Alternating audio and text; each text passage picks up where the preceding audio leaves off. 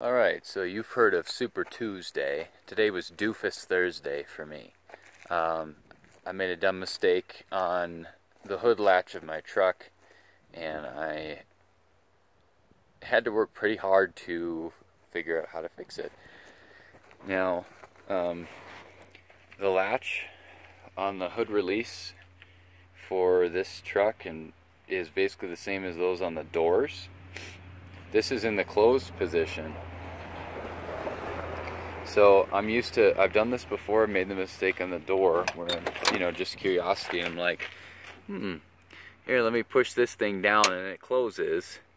And then you either have to just pull the handle to release it, or pull the handle and push up on the receiver mechanism here, because I could do it, but I don't really want to, just to release it so it can catch on the striker bolt again.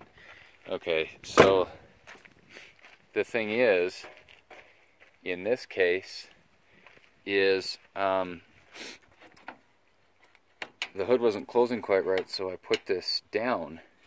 This is in the down position, and then I tried to close it again, stupidly, and it locked shut about this far up. So I looked up quick how to remove this thing. It's 2 bolts there and there, and I have those over here, I believe. They're 10mm bolts. I didn't have, fortunately I actually had one metric socket and it was 10mm, but it did not fit this. So a little trick I'm going to show you, if you don't have the right size drive for it. This is I don't know exactly what it is, but it's the smaller one below 3/8, I think. I had a screwdriver, standard tip, there that goes, standard tip screwdriver, and if you wedge it in to the socket, I was actually able to fit that in there and twist. And these are pretty heavy torqued bolts, so it was kind of difficult, but it's better than not being able to do it. Anyway, the grill is off also. That's not necessarily something you have to do, but it helped me. The only problem was, when I had the hood down, it was about this high, actually a little bit lower, about right there. And you can see these are where the screws for the grill go in. There's 1, 2, 3, 4, and then 5 down here. This is a 96 Ford F350. And so, I don't have an angled Phillips screwdriver. So here's another little fun hack that you can do when you're in a bind. I've got a 1/4 inch.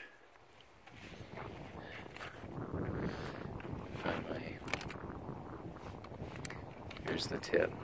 Number 2 Phillips head and a 1/4 inch wrench. So the 1/4 inch wrench just fits perfectly on there. So painstakingly, what I did is I held this like in 2 fingers, and then I took the wrench with the other hand and did it like that, and turned and turned and turned until all the screws came out. It's crazy the things you do when you're out in the middle of nowhere and you don't have the tools you need. I figured that out a long time ago, that little trick with the wrench and the standard drill bit,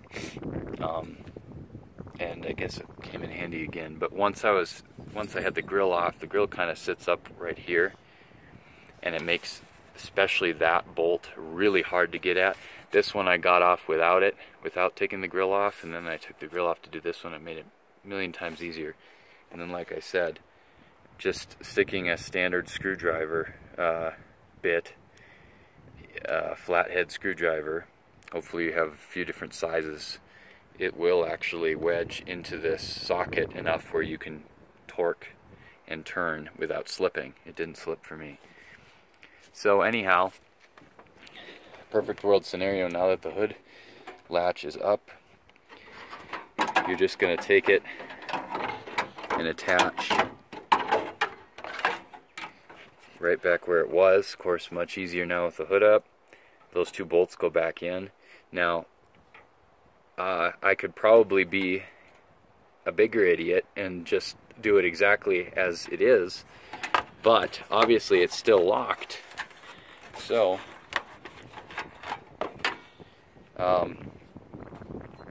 it'll stay like that, but now notice there's these two prongs, and this is the lock position. I know because I did it.